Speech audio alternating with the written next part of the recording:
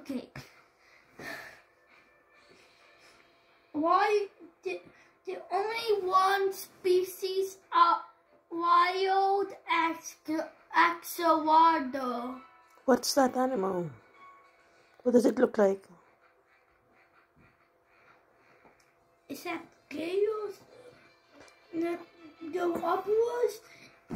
And Is it a fish or a land animal? Well, it's half a closet. It also has legs. It has legs, but it lives in the water. In water? Yeah. Oh.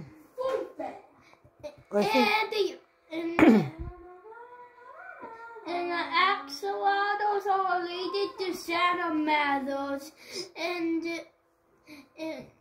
it looks like salamanders with gills.